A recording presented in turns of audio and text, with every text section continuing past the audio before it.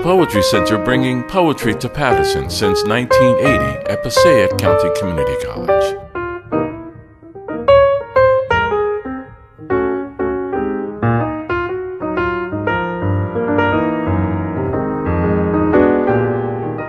Okay, today I'm very pleased to welcome Richard Blanco, who was the prize winner for the Patterson Poetry Book Award this year. And Richard was selected by President Obama to be the 5th inaugural poet. His books of poetry include City of 100 Fires, which received the Agnes Starrett Poetry Prize from the University of Pittsburgh Press, Directions to the Beach of the Dead, which won the Beyond the Margins Award from the Pan American Center, and Looking for the Gulf Motel, which won the Patterson Poetry Prize, the Maine Literary Poetry Award, and the Tom Gunn Award from the Publishing Triangle. Blanco is recipient of two Florida Artist Fellowships, a residency fellowship from the Virginia Center for the Creative Arts, a John Charlie Fellow of the Bread Loaf Writers Conference, and is a Woodrow Wilson Visiting Fellow.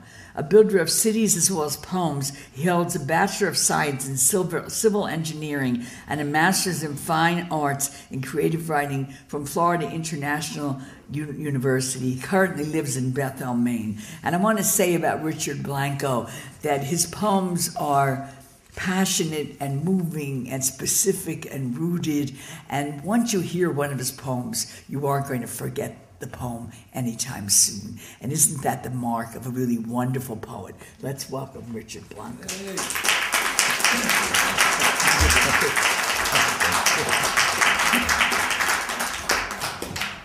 Thanks, everyone. It's great to be back here, back home. Little anecdote, I think it was just days before I had come here and done a workshop and a reading for this book that won the Patterson Prize. And it was just days after I think I got the call from the White House. So it's my little good luck place here. I wonder what'll happen when I go home tonight. But thank you. The Poetry Center and Maria have always been home since book one, very supportive and championing of my work, and the Patterson Prize is just a great honor, but also the cherry on top for a place that just does such wonderful work supporting authors and supporting poetry and everyone's love for poetry. So thank you, Maria. Yes, who is also known as my good grandmother. You'll meet my evil grandmother in a minute. She's the good Italian grandmother. The other one's the evil Cuban one.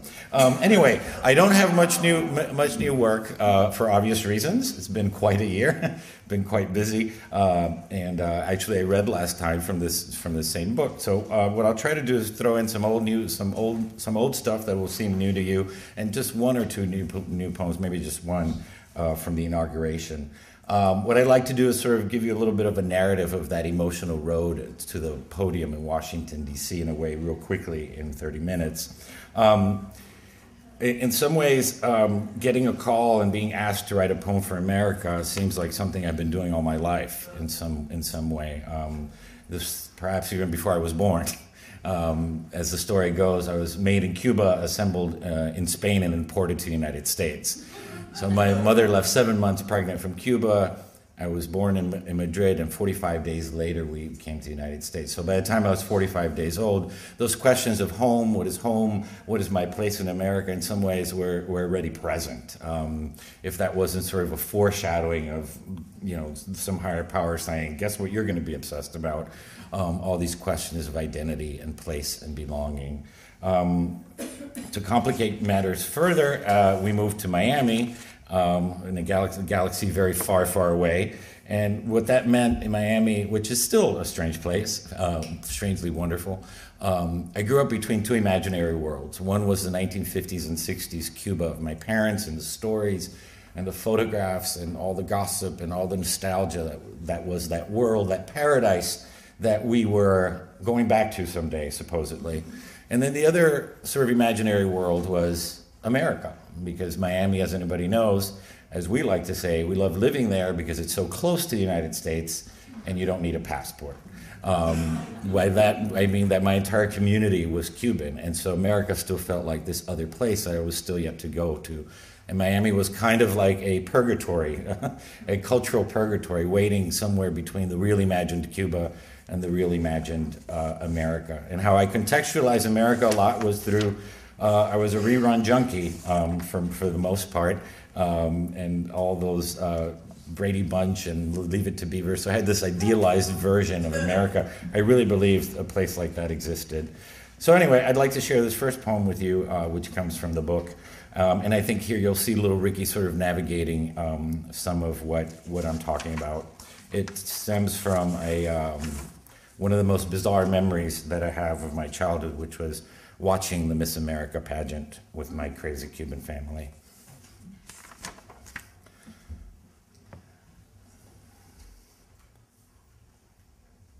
Betting on America. My grandmother was the bookie, set up at the kitchen table that night, her hair in curlers, pencil and pad, jotting down $2 bets, paying 5 to 1 on which Miss would win the crown that year. Abuelo put his money on Miss Wyoming. She's got great teeth, he pronounced, as if complimenting a horse, not her smile filling the camera before she whisked away like a cloud in her creamy chiffon dress. I dug up enough change from the sofa and car seats to bet on Miss Wisconsin, thinking I was as American as she because I was as blonde as she was, and I knew that's where all the cheese came from. That wasn't all.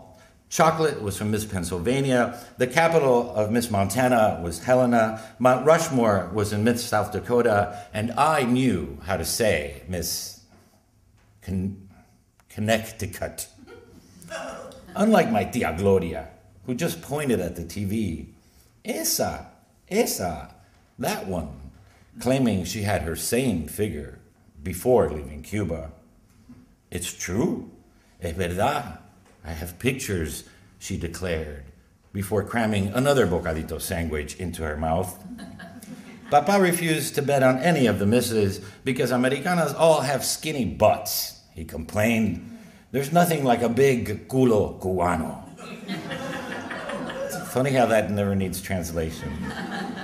Everyone agreed, es verdad, except for me and my little cousin Julito, who apparently was a breast man at age 5, reaching for Miss Alabama's bosom on the screen, the leggy mulata sashaying in pumps and swimsuit, seducing Tio Pedro into picking her as the sure winner. She's the one. She looks Cubana, he swore, and she did, but she cost him $5. Cojones, he exploded as confetti rained down. Burt Parks leading Miss Ohio, the new Miss America, by the hand to the runway. Gloves up to her elbows, velvet down to her feet, crying diamonds into her bouquet, the queen of our country, of our land of the free, amid the purple mountains of her majesty, floating across the stage and our living room, though no one bet on her, and none of us, not even me, could answer Mama when she asked, Chico, where is Ohio? So that poem was obviously from a child's point of view, one of childhood poems, but this whole idea of, again, place and belonging is something that continues to obsess me to this day. Something that obviously has no complete answer and therefore is the subject of art, of poetry. That question is especially pertinent when it came to my mother. My mother left every single relative behind in Cuba. And, growing up, we always understood her story as a story of courage and a story of longing and loss. But when I got the call to write the poem, that same question as seen through her life came back to me. And I hadn't realized this, which was that her story was also very much a story about faith. I had never thought about that. I never thought what faith it took for her to to leave every single relative, and you know that for Latino families, that means that every neighbor, everybody, to get on that plane and leave for the sake of basically what is the quintessential sort of American dream story. So she's one of the first persons I thought of when I was asked to write the poem. And so this is the third of the 3 inaugural poems I had to write. I don't know if that's common knowledge, but I had to write 3 of them. They made the Cuban write 3 of them. I don't know why. 3 poems in 3 weeks. So in this poem, I asked the reader and myself to place themselves in my mother's emotional shoes and think about what it would be like to get up from these seats right now and leave forever.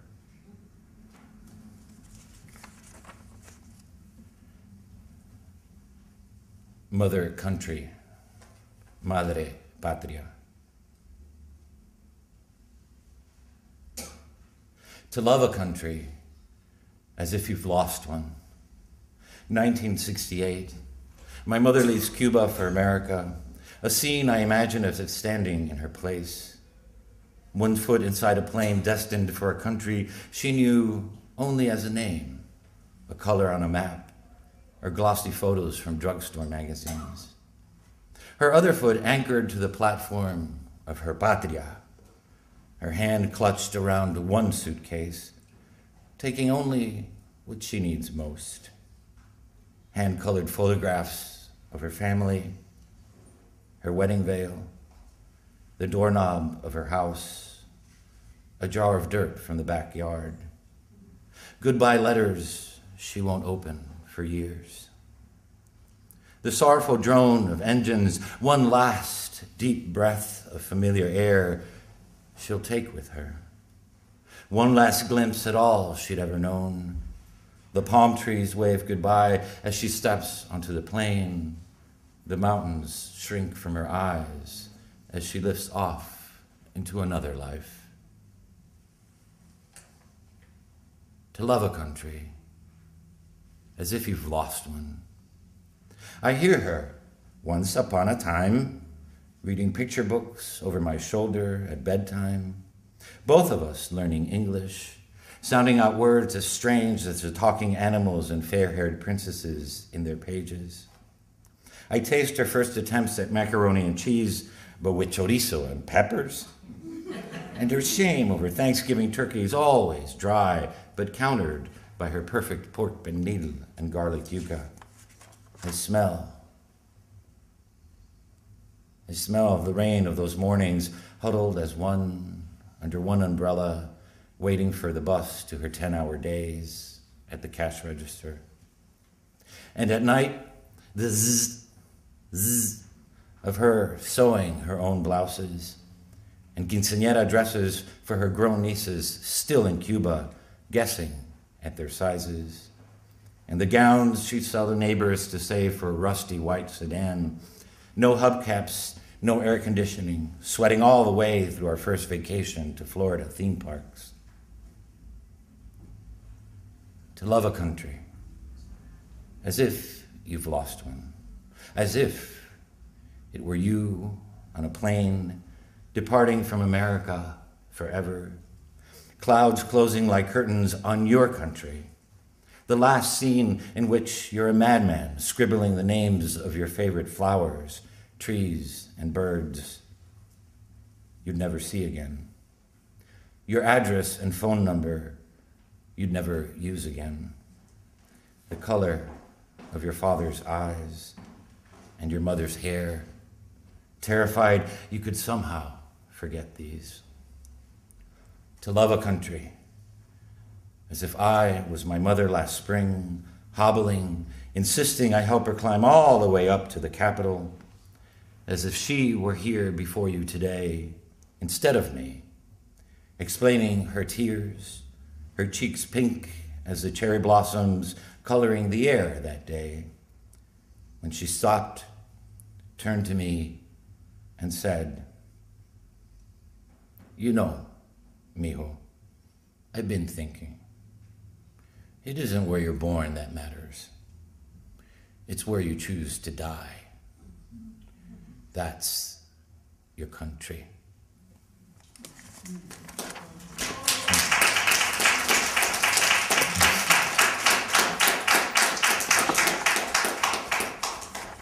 So since Maria mentioned my engineering, that apparently wasn't very sexy enough for the media. I'm the first engineer inaugural poet as well, and that's not that sexy. Well, anyway, I'm not going to go on that. But anyways, this is a poem that gives a little bit of the emotional underpinning of some of my decision to be an engineer.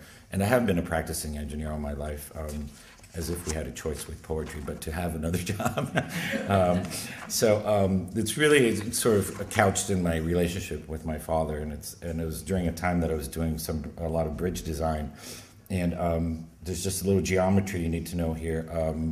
This takes place over a bridge. Anybody's been to Miami, it's like the highest point in Miami, call it Mount Miami, as you cross the Miami River. And as one of the best vistas in Miami. And to the left, you have all what we call the Civic Center, which is all the hospitals, like the hospital complexes, and then the skyline, and then all the sort of green and terracotta roofs on the bottom. That's where this takes place. Papa's Bridge.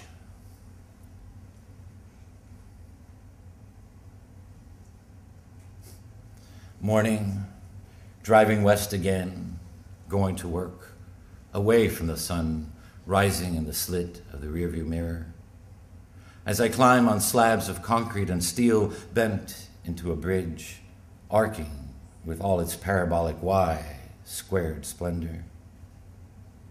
I rise to meet the shimmering faces of buildings, above treetops meshed into a calico of greens, forgetting the river below runs, insists on running and scouring the earth, moving it, grain by grain. And if only for a few inclined seconds every morning, I'm 12 years old with my father standing on the 10th floor window of his hospital room, gazing back at the same bridge like a mammoth bone aching with the gravity of its own dense weight. The glass dosed by a tepid light reviving the city as I watched and read his sleeping, wondering if he could even dream in such dreamless white. Was he falling?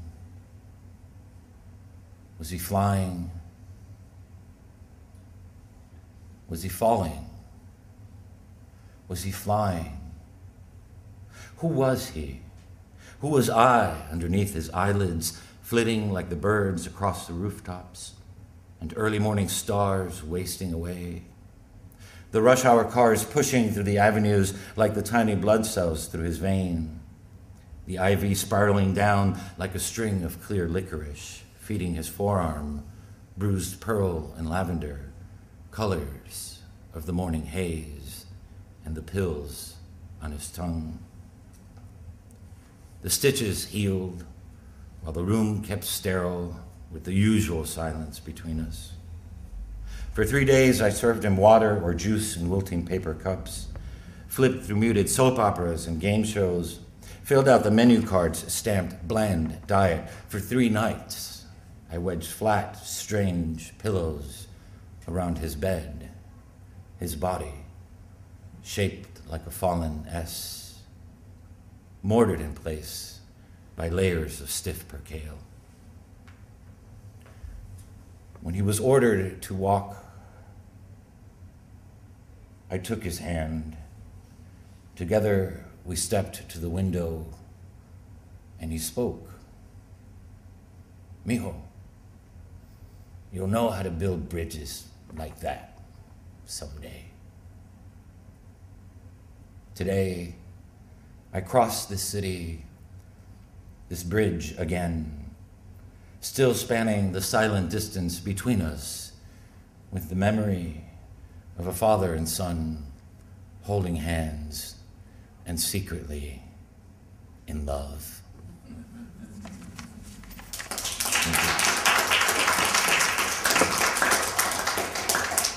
So here's Maria's, here's the shadow side. This is the poem by my grandmother, I promise you. So the story with this is that my grandmother I had really never come out to in my poetry until this third book, and I was searching why, and I kind of realized in this third book is that I hadn't found quite the right story to tell. It wasn't just a coming out story, but this idea of cultural sexuality came to mind. In other words, I can't separate who I am as a Cuban man or child of Cuban parents, who I am as a gay man, and this idea of how these things collide and intersect and connect.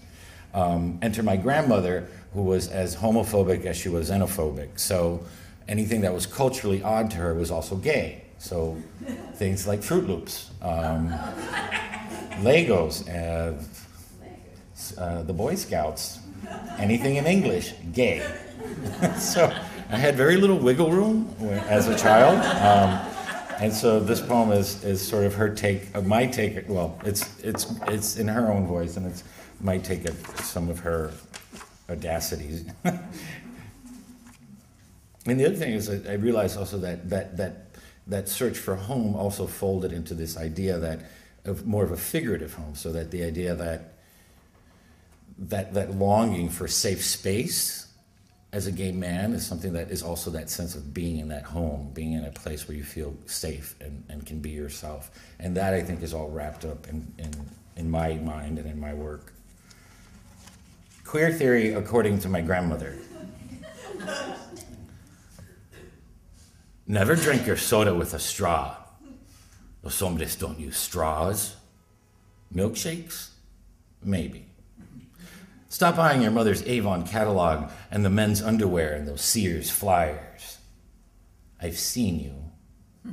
Stay out of her Tupperware parties and perfume bottles. Don't let her kiss you. She kisses you much too much. Avoid hugging men, but if you must, pat them real hard on the back, even if it's your father. Must you keep that cat? Don't pet him so much. Ay, mijo, why don't you like dogs? Never play house, even if you're the husband, and quit hanging out with that Henry kid. He's too pale. And I don't care what you call them, those G.I. Joes of his are dolls. Don't draw rainbows or flowers or sunsets. I've seen you. Don't draw at all. No coloring books either. Put away your crayons, your Play-Doh, your Legos. Where are those Hot Wheels, your laser gun and handcuffs? The knives I gave you for Christmas. Never fly a kite or roller skate, but light all the firecrackers you want. Kill all the lizards you can. Cut up worms. Feed them to that cat of yours. Don't sit Indian style with your legs crossed. You're no Indio. Stop click-clacking your sandals. You're no Tropicana chorus girl. And for God's sake, never, ever pee sitting down. I've seen you. Never take a bubble bath or wash your hair with shampoo. Shampoo is for women, so is conditioner, so is el mousse, so is hand lotion. Never file your nails or blow dry your hair. Go to the barber shop with your abuelo. You're not unisex, are you? Stay out of the kitchen. Los hombres don't cook. They eat. Eat anything you want, except deviled eggs, blow pops, croissants, bagels? Maybe. Cucumber sandwiches, and those petite fours. Don't watch Bewitched or I Dream of Jeannie.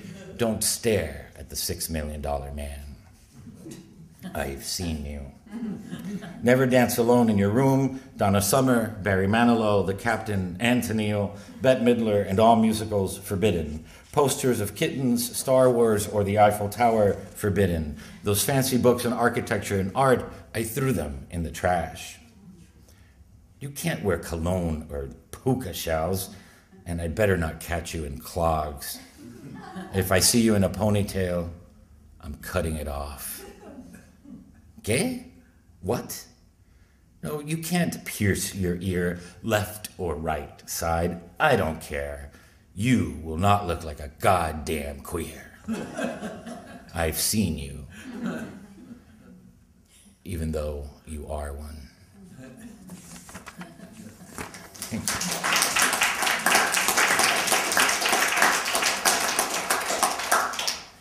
So, I'm going to read, I think I'll read the Gulf Motel, and then we'll cut it. Yeah. Okay. This poem, to give you a long story narrative, short narrative, interlude here. I went to Cuba, realized Cuba was amazing, but it still wasn't home 100%. So I figured, well, let's go to America. So I got a job in Connecticut. When I packed my bags at 38 years old, left Miami, and thinking sleigh rides in the snow, me and Martha Stewart and arts and crafts every Tuesday. I mean, I still had this romanticized version, and moved to Hartford. And that didn't quite work out. So I moved all over the place and traveled a lot. And it finally took me a while to realize one of my favorite quotes from Pascal that says, "The sole cause of a man's unhappiness is that he does not know how to stay quietly in his room."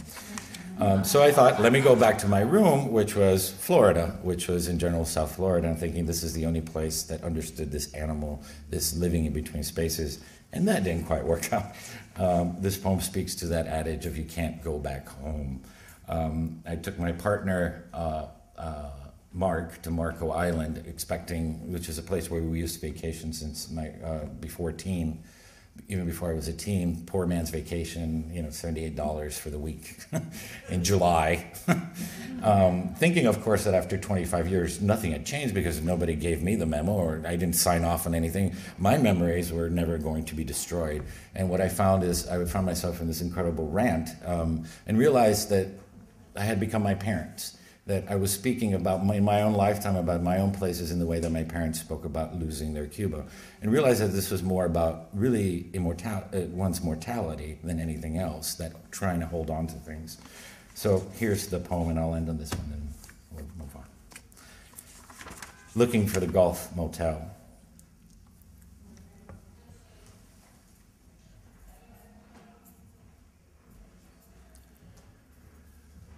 There should be nothing here I don't remember. The Gulf Motel with mermaid lampposts and ship's wheel in the lobby should still be rising out of the sand like a cake decoration.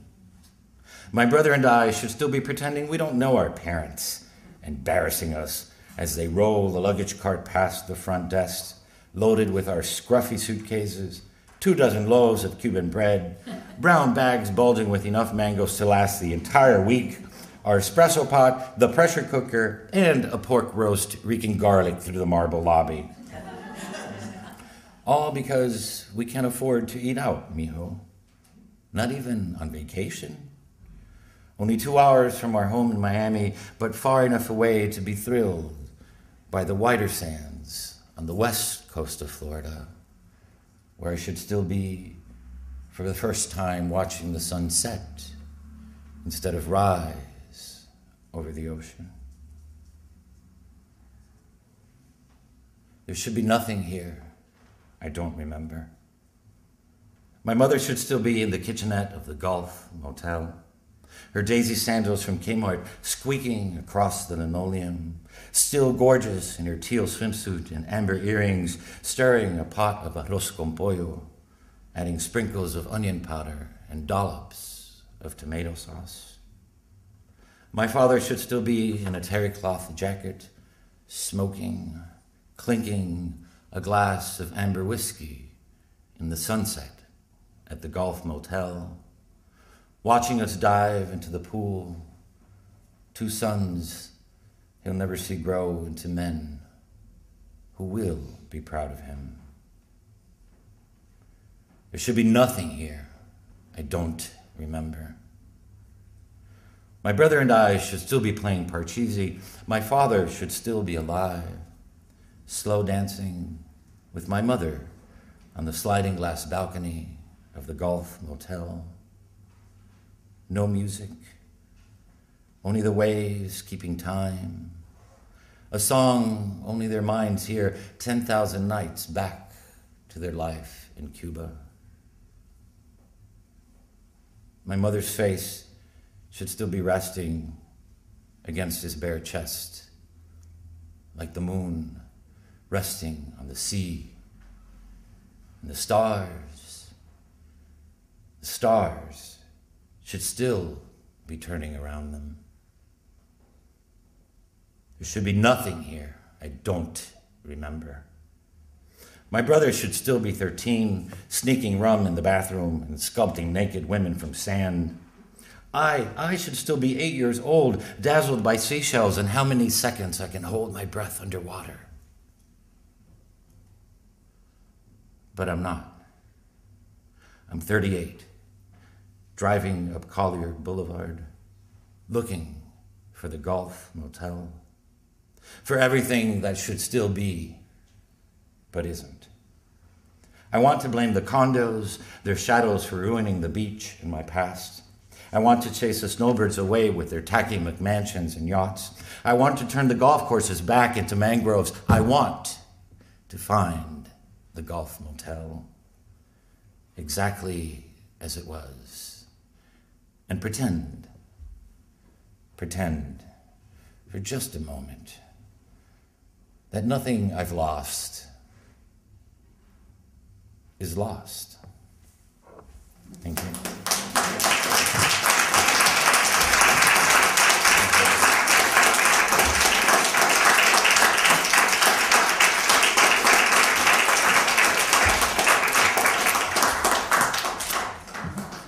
Is that wonderful or what? I told you.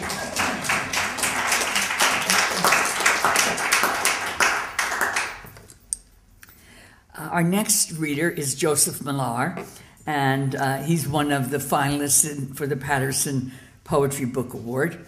Joseph Millar's three collections are Overtime, Fortune, and Blue Rust, all from Carnegie Mellon Press. His work has won fellowships from the Guggenheim Foundation, the National Endowment for the Arts, and a 2008 Pushcart Prize, and has appeared in such magazines as Double Take, Tri-Quarterly, the Southern Review, the American Poetry Review, and Plowshares. Millar is now core faculty at Pacific University's low residence MFA and lives in Raleigh, North Carolina. And I'm going to say about Joseph Millar that we read together in California, I don't know, 6 years ago or 7, a while ago. And I just was so impressed with how rooted and truthful and fearless his poems were. And so I'm so thrilled that you're here today, Joseph, and that I have the pleasure of introducing you to this audience. Joseph Millar.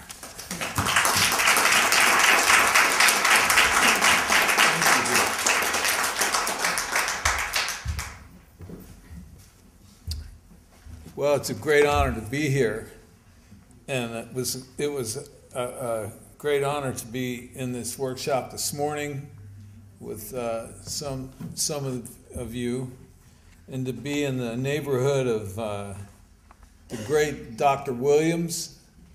I mean, the doc, this is where he's from. You know, we get to be here, we read with the doc, right? You know, I just admired him my whole life, and I'll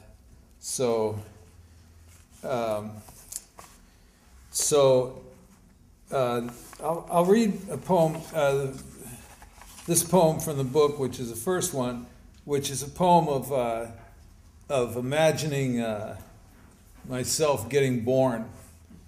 And I got the idea for this from reading this book called Autobiography of a Yogi by Yogananda. And he says in there that he can remember when he is lying in bed and he's crying, and his parents were speaking to him, and he could pick out their Bengali dialect from all the sounds of the universe coming down on him, and he could understand them, but he couldn't make them understand him. And so that pissed him off, and he was crying a lot. And so I thought that would be a good subject for a poem. And it ends with the song title of a song by Woody Guthrie. It's the ending. But it's called Nativity. Not to brag or anything. Or be sacrilegious. Long after daybreak, they were still trying to deliver me, the birth blood dropping on the hospital tiles, glittering under the lights. I saw my father's corporal stripes, his tan army shirt that smelled of tobacco. I heard the cold wind no one remembers pouring down out of Canada. My mother wrapped me up in her robe, fragrant with camphor and sweat, hushing my desolate howls. She loved me and she hated me through those early months when I wanted everything she had, and all my father wanted, aside from her warm body, was to finish his hitch and get the hell out of the army forever. Each morning, fine grains of salt glinted like ice on the kitchen table, and like the insatiable mammal I was, I fastened on to her chafed, dark nipples. They named me Rent Money because I didn't pay any. They named me Popsicle, Little Tongue, Gasser. In August, the Japanese surrendered, and he mustered out in Wisconsin. We headed east in a 38 Studebaker, its big engine swallowing the miles of America, wheat fields and highway, Chicago and Cleveland, and they named me So Long, It's Been Good to Know You.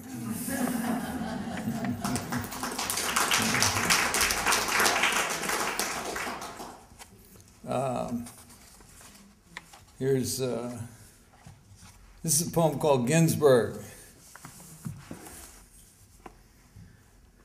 It was the time of the pin oak leaves and the hijacked bus upside down in the ditch. It was the spring of 1970, and Ginsberg ate peaches from a can and stroked each cow on its face before leaving for D.C. on a plane where the ghosts of 4 students hung in the air like tear gas over the huge, angry crowds, where he would sound his guttural aum across the White House lawn after the speeches ended, then tell everybody to pick up their trash. When the sun went down, the trouble started. Chuck Berry was playing a half-empty armory, trying to pay down his tax bill.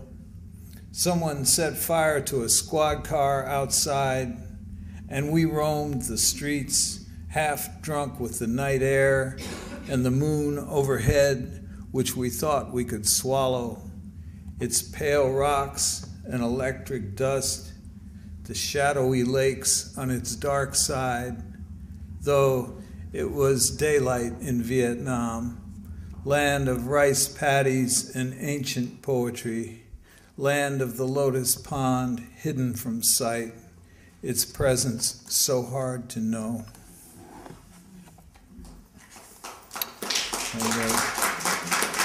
You guys don't have to keep clapping because, you know, shit. Okay, cool. Okay, this one's called Lorca in California. It's like imagining Lorca, you know, one of my favorite poets of all time. If he came to California, it talks a little bit about Dali, you know, who he had an affair with for a while, and Luis Buñuel. Half the time I'm alone at night when the raccoons come down to the yard, rummage collectors, chewers of pine cones.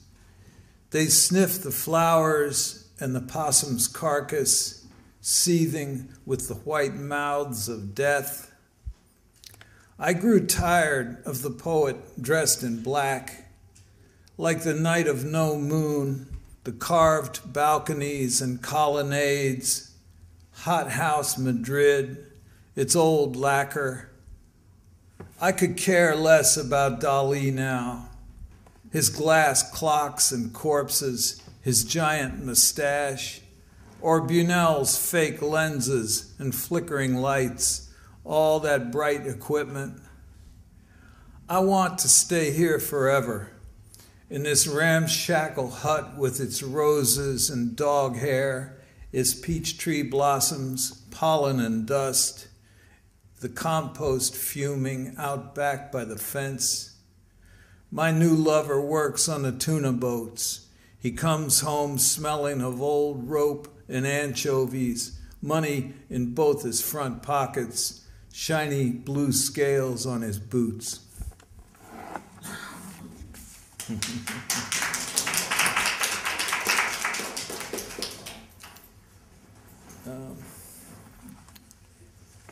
Here's a poem.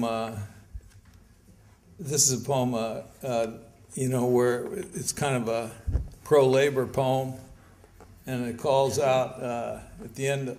It calls out, among other people, Andrew Carnegie and Henry Frick.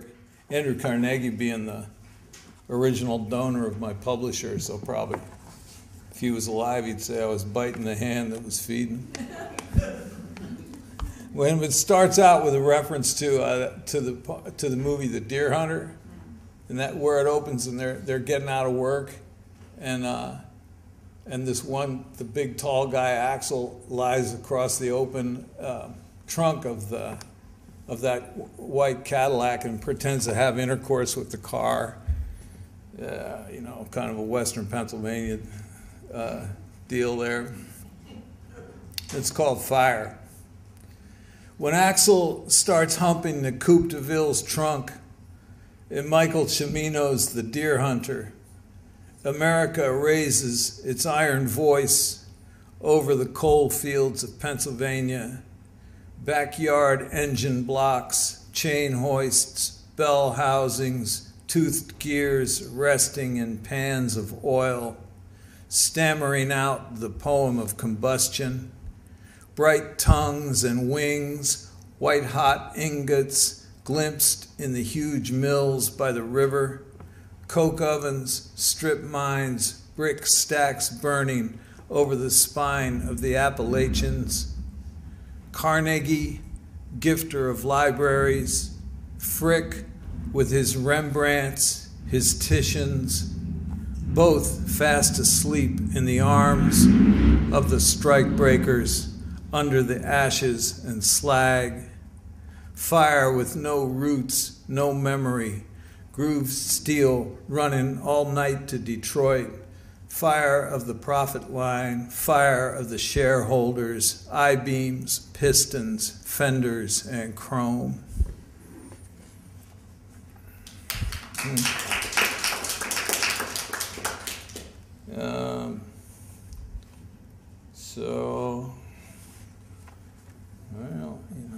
How about this one?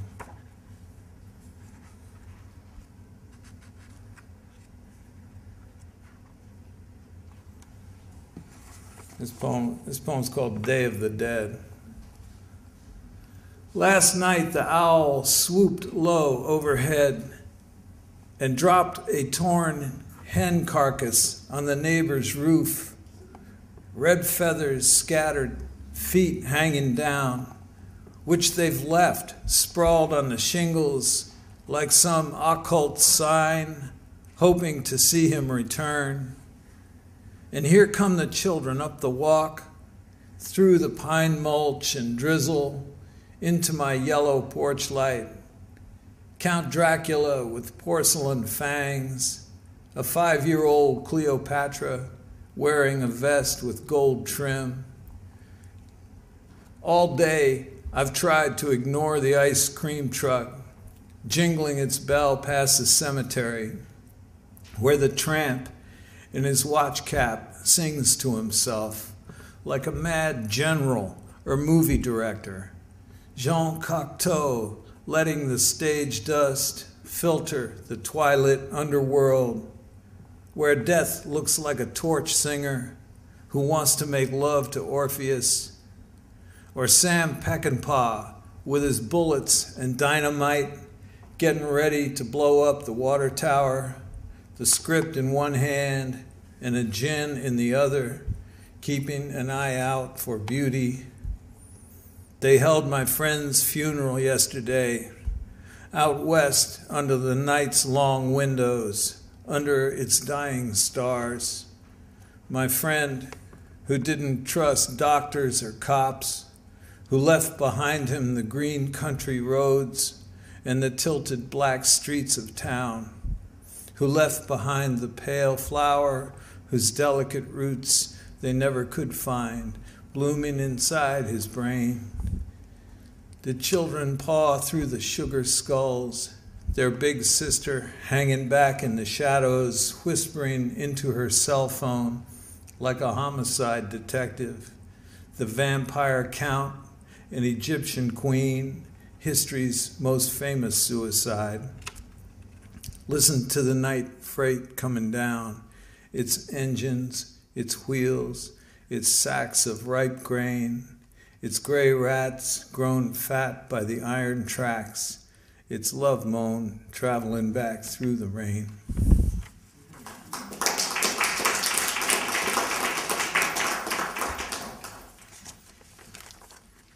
Yeah. I got a new poem here.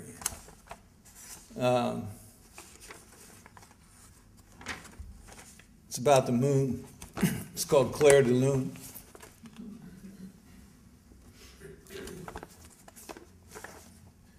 We started back from the coast in the darkness, watching out for black ice, with evergreen branches on either side, the sea wind pushing us up from the beach, and 5 or 6 people coughing, everyone trying to rest.